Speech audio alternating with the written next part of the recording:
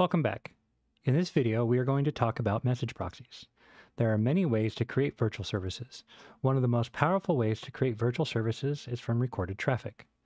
This allows us to simply listen to a transaction between an application and a backend dependency, and then we can let Parasoft Virtualize do all the heavy lifting to create the virtual service.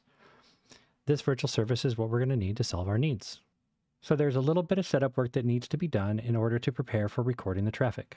So we are going to take a look at a typical application and where that setup work will take place.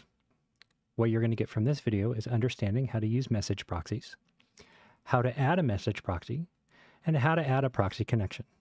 Let's get started with common practices. Organizations have requirements for any application they want to test.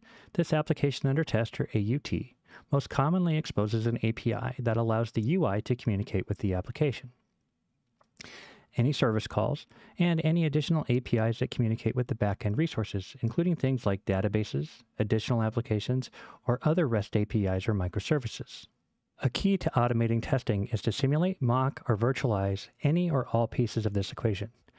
You can virtualize the backend services from the perspective of the application under test, the application itself from the UI tester's point of view. You can even virtualize the tester or multiple testers and emulate their behavior from the application's perspective. Now, once you've established these virtual assets, how can you manage your test environment telling Virtualize which assets you want to use, the live asset or the virtual one? The answer? Institute a proxy between your backend and your application under test. This proxy acts as a traffic cop, directing traffic that originally required the live asset to be available, and now to direct those requests to the virtual assets instead. In order to capture the communication that has been taking place between these applications and the backend systems, we will start by defining proxies. By defining proxies, it is simply to allow you to intercept the calls coming from the application to the backend systems by generating a listener. Like the traffic cop in the example, the proxy then forwards those calls to the target systems and listens for those responses to come back. We can then take all that information and forward it to Parasoft Virtualize and generate a virtual service that will behave just like the live assets.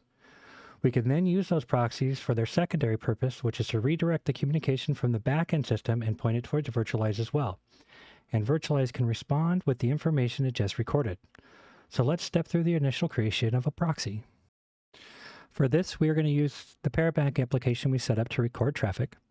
Proxies live within the Parabank virtual server view, which is here on the right, and you can add a proxy by simply clicking on Message Proxies and click Add a Proxy. So if we open that up, you can now see the proxy, and if I double click on it, it's going to take me to the main editor. By definition, proxies do not have connection information, so we will need to supply that. Let's look at what a proxy connection looks like. So I'm going to click on the Add button.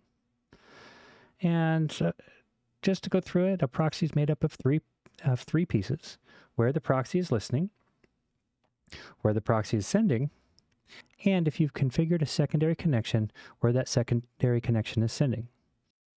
We are going to be using the Parabank demo application as the application under test, and we are going to define our proxy point to a third-party service.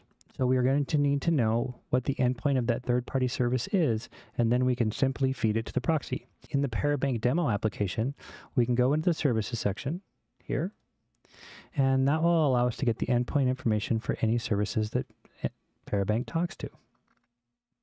In a subsequent video, we're going to take the service information and we're going to feed it to the proxy, and we will record some traffic for use in creating a virtual service. I hope now you have a better understanding of proxies and how they work within Virtualize Free Edition. Next up, we're going to talk about monitoring traffic.